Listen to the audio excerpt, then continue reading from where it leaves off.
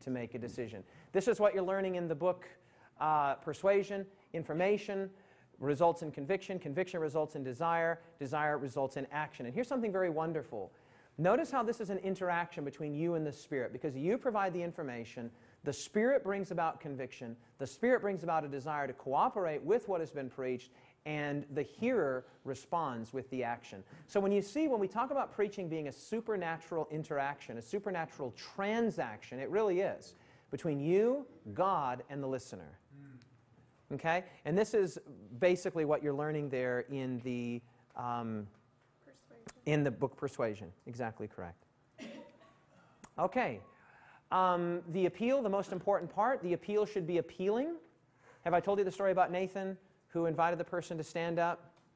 Never? No, come on. Okay, very quickly. So Nathan is preaching in a sermon in Minot, North Dakota. And he's been asked to preach by the pastor. He's not the pastor, he's the Bible worker. He's been asked to preach. And he's preaching this sermon, and while you're listening to the sermon, he's young. I mean, he's 2 years into the faith, maybe. While you're listening to the sermon, you can almost tell as he's starting to make the appeal, you're like, no, he's not going to do it.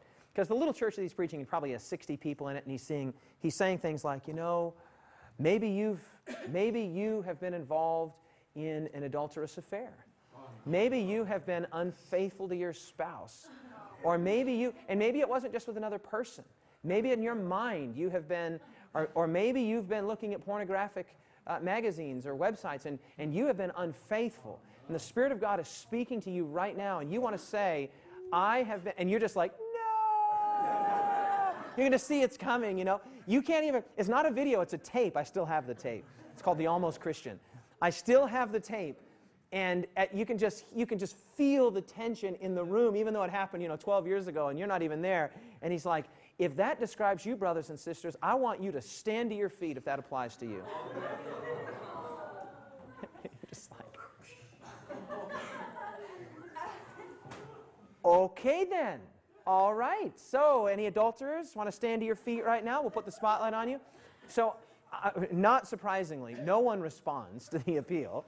And so there's this moment of sort of awkward silence, and then Nathan's like, well, you can still stand in your hearts, So make the appeal appealing, i.e., that's the word, appealing, okay? Try to emphasize that it's not so much a turning from sin, but it's a turning to God. Does that make sense? And I've had my share of funny appeals too, but I just remember that one really well, so I'm picking on Nathan a little bit.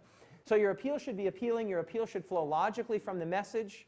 If you've preached on the health message, then you may not make an invitation for baptism. Maybe, Unlike our friends in the Baptist church, they'll preach on anything and everything, and then they'll say, who has not accepted Jesus Christ as their personal Savior? Come forward right now and receive Him. It's like you preach on anything, but that's the appeal that you make. Make sure that the appeal flows logically from what it is that you've preached, okay? The appeal must be clearly communicated, of course. Whatever the actual response is, make sure that it's clear, especially if you're doing like a decision card, or if you're using a sort of multi-tiered appeal for the first people just to stand, the second people to come forward, and those that want to be rebaptized or whatever to come forward. Make sure that it's clear.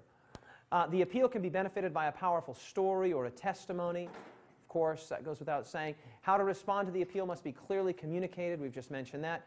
Who the appeal is for must be clearly communicated. Specific appeals are better than general appeals. If you don't make an appeal, your sermon is incomplete, and you need to be prepared to follow up the decisions that are made, whatever those decisions are. Ellen White writes in Gospel Workers, page 92, in every discourse, how many discourses? In every discourse, fervent appeal should be made to the people to forsake their sins and to turn to Christ. The popular sins and indulgences of our day should be condemned, and practical godliness, there it is again, should be enforced. The minister should be deeply in earnest himself, feeling from the heart the words he utters, and unable to repress his feeling of concern for the souls of men and women for whom Christ died. Of the Master it was said, the zeal of thine house hath eaten me up, John 2:17. The same earnestness should be felt by his representatives. Amen? Deeply in earnest. There's another place where Ellen White actually says, we cannot be too much in earnest. She says that. We cannot be too much in earnest. Okay? And just last few moments here, the Master's confirmation, no Holy Spirit equals no power. Okay? No Holy Spirit equals no power. Acts of the Apostles, page 50, the presence of the Spirit with God's workers will give the proclamation of the truth a power that not all the honor or glory of the world could give. Okay? So you need to have the Holy Spirit. It's the Holy Spirit that takes the words, that takes the message, that takes the appeal, that takes the lessons, that takes the points, that takes the illustrations, that takes the anecdotes, that takes the testimony, and applies it to the individual person.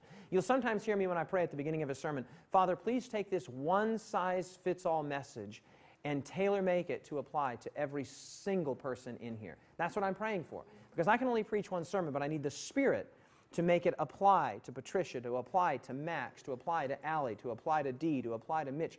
The Spirit of God can do what I cannot do. Make the application. I'll do my best to give some examples of application, but I can't hit on every possible application out of this sermon. So the Spirit makes the application. So we have to have the Spirit. Evangelism, page 169. There is a living power in truth. The Holy Spirit is the agent that opens human minds to the truth. The Holy Spirit does that. But the ministers and workers who proclaim the truth must show certainty and decision. I love that. They are to go forth in faith and present the word as though they believed it.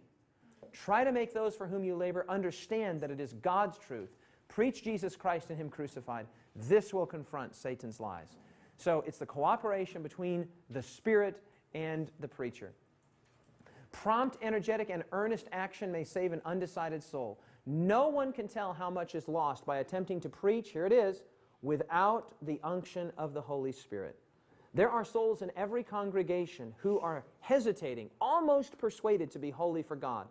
The decision is being made for time and for eternity, but it is too often the case that the minister has not the what? The Spirit. The minister doesn't have the Spirit and power of the message of truth in his own heart, and hence, what happens when we don't have the Spirit? No direct appeals are made to those that are trembling in the balance. The result is that impressions are not deepened upon the hearts of the convinced ones, and they leave, look at this, they leave the meeting feeling less inclined to accept the service of Christ than when they came. In other words, they're worse off after the sermon. Less inclined. They decide to wait for a more favorable opportunity, but it never comes. That godless discourse, she calls it. If we don't have the Spirit, it's a godless discourse. Like Cain's offering lacked the Savior. The golden opportunity is lost, and the cases of these souls are decided.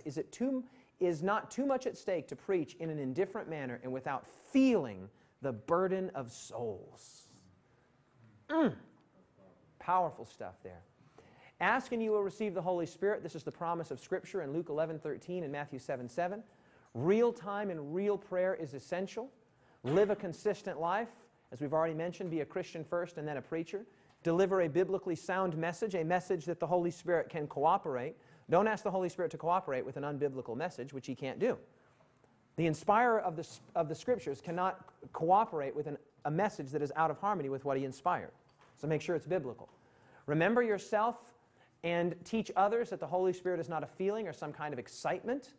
Believe the Holy Spirit will attend every earnest, biblical, practical sermon presentation that He is invited to attend. Great Controversy, page 525, one of my all-time favorite statements from the pen of Ellen White. It is part of God's plan to grant us an answer to the prayer of faith, that which He would not bestow did we not thus ask. Okay? You ask, you pray, you petition, and God will answer in ways that He otherwise could not. What did Jesus say? Ask and ye shall receive. So it is part of God's plan to grant us an answer to the prayer of faith, that which He would not bestow did we not thus ask. Okay? Remember that. So we've been over that. And finally, and least importantly, so look at what we've gone over here. The messenger's commitment, how would we summarize that? Be a Christian first and then a preacher. Can you say amen to that? Amen.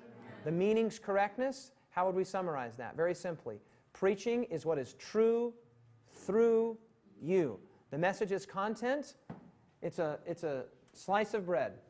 A slice of bread. Take that one point, you can substantiate it, you can corroborate it with other points, but be sure that everything leads to a single purpose statement. Okay? The Master's confirmation, we need the Holy Spirit. Amen? And back to the message's content very quickly. Remember, does anyone remember the 4 things that we're to be true to? Does anyone remember those? The first, be true to God, true to the text, true to yourself, true to life. Very good. Be true to God, be true to the text, be true to life, and be true to yourself. Okay, that's preaching in a nutshell. And then finally, and least importantly, I want to say it again, is the method's charisma. Charisma is good, content is better. Okay? When somebody, and it's sad how often even people who are spiritually mature fall into this immature perspective on preaching, that preaching is delivery. Preaching is not the competency of delivery. It's not the competency of the oration. Obama is a great speaker just for oratory's sake. You know, you can have somebody who's a very good speaker, but that is not preaching. Preaching is content-driven, not charisma-driven. So a good sermon to me is not somebody who never stumbled over his words and was absolutely confident and poised, etc., and used all of the right illustrations and all of the right anecdotes. To me, a good sermon is, did I learn something educationally in terms of Scripture? Was there an educational component? Was I taught? Making sense? That's a good sermon. So charisma is fine. Hey, listen, I have no problem with you dressing it up.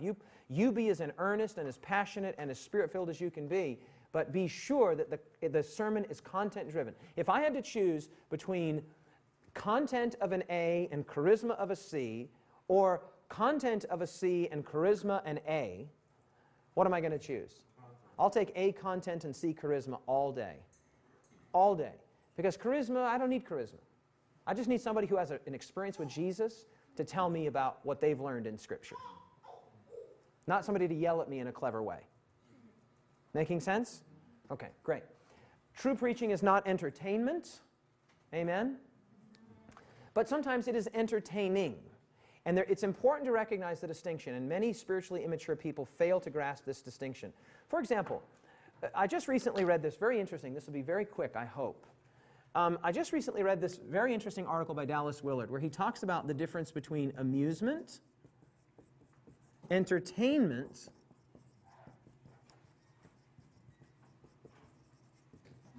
and the arts. Okay? And he sets them up, I've kind of got them in reverse here, but he sets them up in kind of a tier in terms of least important, more important, most important. I follow this very interesting. I thought his case was very interesting. If you say that someone is amusing, that's usually a negative thing. Isn't that true? I mean, you can just, if I said something like, if somebody said to me, oh, you know, what do you think of Jan? If you said, oh, what do you think of Jan? You know, he seems like a really nice guy. If I said to you, which I wouldn't say, by the way, Jan, but I just saw you were the first one that came to me. If I said, oh, I find him amusing. What does that communicate? You live with him as well. Say again? I'm laughing at him. It communicates almost kind of a disdain, doesn't it? Or if an idea, oh, that's amusing. It's kind of almost like, not really worthy of my attention, but whatever. It's amusing. So he basically says that amusement is the lowest common denominator for things that occupy our attention. Amusements are things that require no intellectual endeavor. They're typically just passing the time. And he uses the illustration of a person being amusing as almost a negative thing. Not that amusement is all negative, but that amusement requires no intellectual commitment. It's the lowest on the pole. Entertainment, he says, is a step up from amusement in this sense. Entertainment can be negative, but it's not necessarily negative. For example, if you say such and such, a so-and-so called person is an entertainer, is that making a value judgment on them? Not really. In other words, there are people who that's their job. Their job is to be an entertainer. That's not necessarily a value judgment. A musician could be an entertainer, somebody who entertains. Somebody that puts on a certain kind of a show would be an entertainer. It's not making a value judgment to say that a person is an entertainer, and it's making even less of a value judgment to say that a person did something or sometimes said something that was entertaining. Okay, now let me try and explain that.